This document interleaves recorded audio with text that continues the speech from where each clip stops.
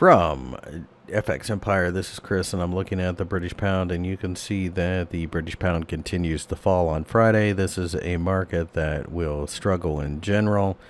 I think at this point what we're looking at is a scenario that you just fade rallies. That just continues to be the way forward. 125 to 126, major resistance. Brexit headlines continue to be a significant problem. I think at this point, what we are looking at is a scenario where we go looking towards 122.5, perhaps 120 later. The Fed's going to cut rates. We know that.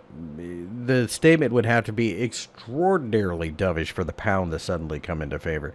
This might be the one outlier, even if the Fed can turn things around against the dollar. I don't know that they can do it against this currency.